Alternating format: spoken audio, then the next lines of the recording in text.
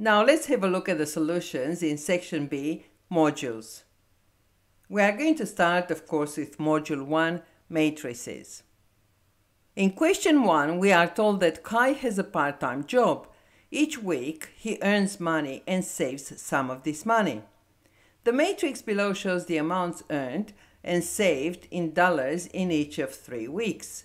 The question is asking, how much did Kai save in week 2?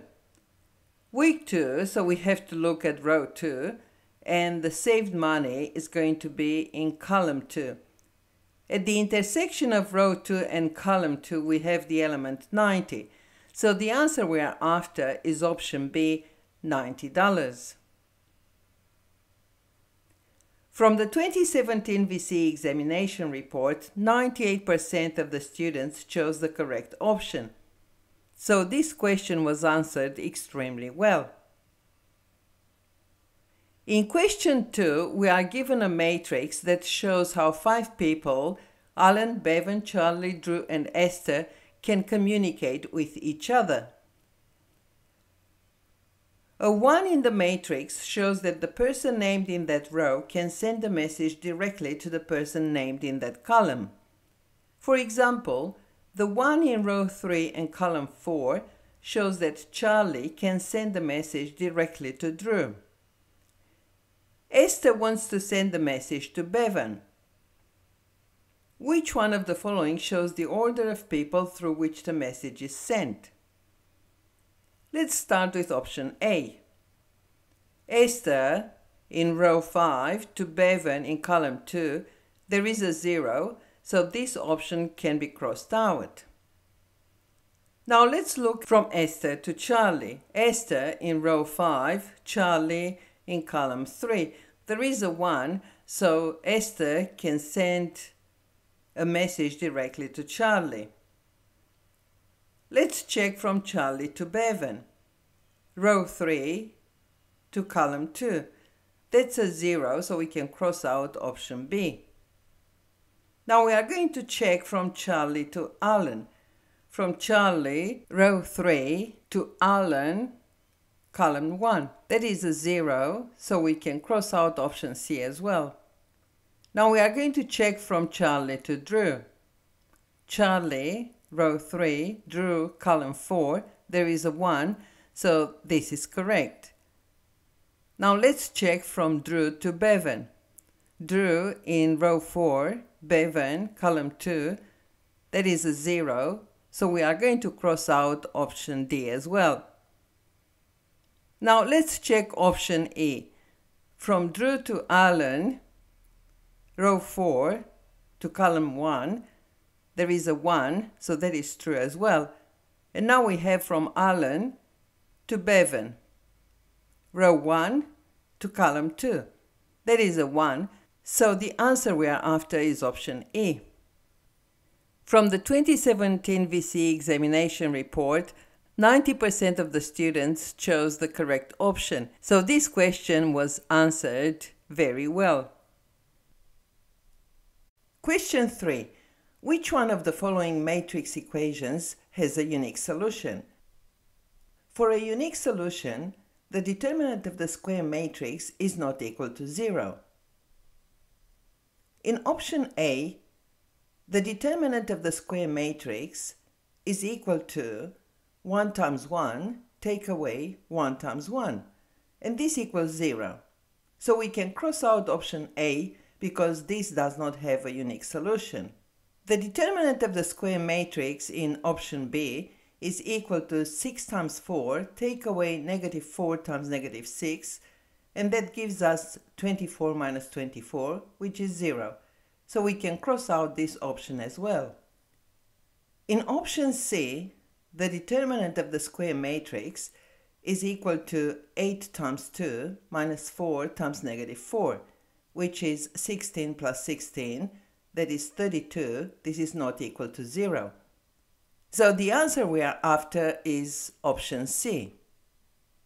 From the 2017 VCAA examination report, 63% of the students chose the correct option, with 14% of the students choosing the incorrect option A. Question 4. A permutation matrix P can be used to change the column matrix fears into the column matrix safer. The question is asking for the permutation matrix P. A permutation matrix must have one and only one per row.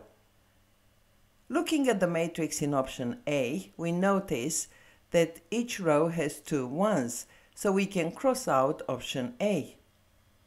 Similarly, the matrix in option D has 2 ones in each row, so we can also cross out option D. Let's start with the letter S.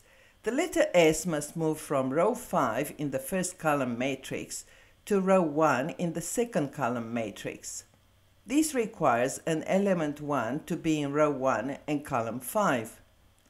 Only the matrices in options C and E have a 1 in row 1 and column 5, so we can cross out option B. The letter A must move from row 3 in the first column matrix to row 2 in the second column matrix. This requires an element 1 to be in row 2 and column 3. This doesn't change anything because both matrices have a 1 in row 2 and column 3. So let's check the next letter. The letter F must move from row 1 in the first column matrix to row 3 in the second column matrix. This requires an element 1 to be in row 3 and column 1, which means that we can cross out option E, so the answer we are after is option C. From the 2017 VCAA examination report, 74% of the students chose the correct option.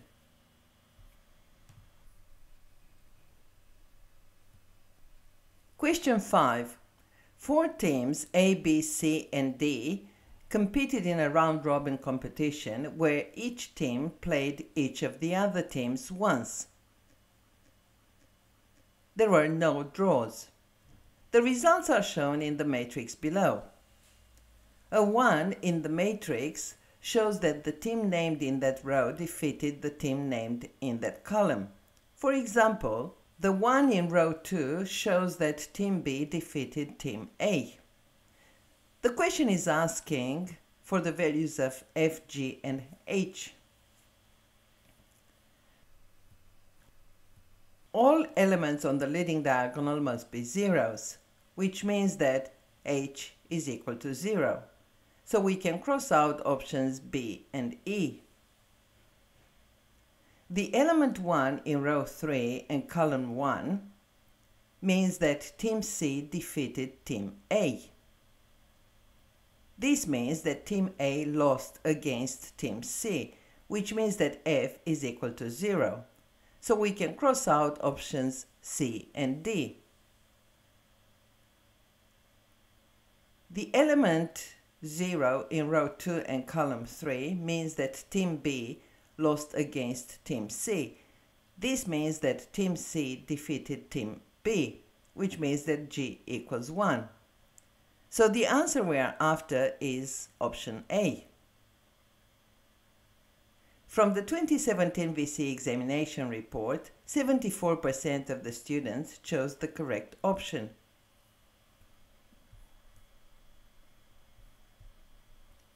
Question 6. The table below shows information about 2 matrices A and B. The rule for the elements in matrix A is Aij equals 2i plus j, where I is the row number and j is the column number in matrix A. The rule for the elements in matrix B is Bij equals I minus j, where I is the row number and j is the column number in matrix B. The question is asking for the sum of the 2 matrices A plus B. The element in row I and column j in the sum matrix A plus B can be calculated using the formula Aij plus Bij equals 2i plus j plus I minus j.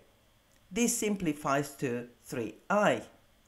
So all the elements in row 1 for I equals 1 are going to be equal to 3 times 1, which is 3. All the elements in row 2, I equals 2, are going to be equal to 3 times 2 equals 6. And all the elements in row 3, I equals 3, are going to be equal to 3 times 3, which is 9. So the answer we are after is option D. From the 2017 VCAA examination report, 58% of the students chose the correct option, with 13% of the students choosing the incorrect option B and 12% of the students choosing the incorrect option C.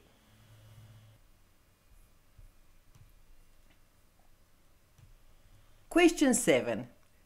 At a fish farm, young fish may eventually grow into juveniles or they may die.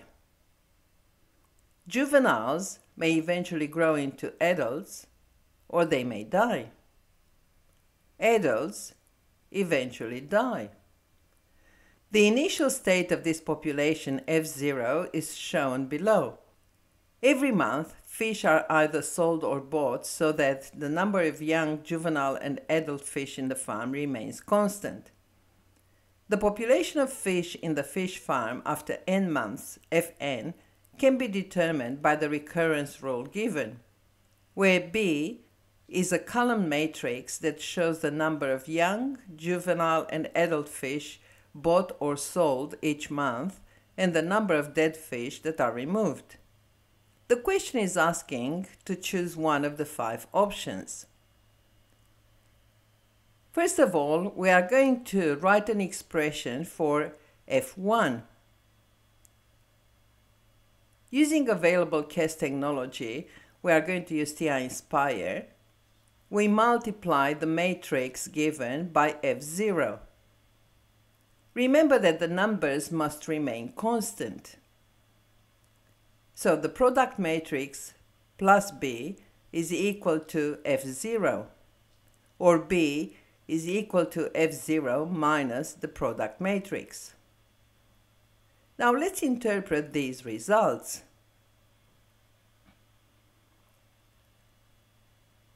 The positive sign means that more have to be bought, while the negative sign means that more have to be sold or removed. The first element of the matrix, 17,500 young fish, must be bought, so we can cross out option C. The second element in the matrix, 10,000 juvenile fish, must be sold, so we can cross out option E as well. The third element shows that 1,650 adult fish must be sold, so the answer we are after is option A. From the 2017 VCAA examination report, 36% of the students chose the correct option. This question wasn't answered well at all because 64% of the students chose one of the incorrect options.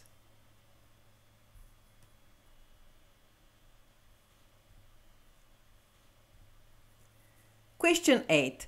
Consider the matrix recurrence relation below. Matrix T is a regular transition matrix. We are also given matrix S1, and we are asked to determine which one of the following expressions is not true. Because T is a regular transition matrix, the elements in the first column add up to 1. This means that x is equal to 0.5. The elements in the second column add up to 1 as well. This gives us y equals 0.6. V, W, and Z add up to 1 since they are the elements of column 3. Using the recurrence relation, we can write an expression S1 equals T S0. We substitute the matrices, and now, using available CAS technology, we are going to use TI-Inspire. we multiply the two matrices on the right-hand side of the equation. Now we have obtained an equality between two matrices. So we can equate corresponding elements. We start with 20v plus 15 equals 29, and we solve this equation for v, so v equals 0.7.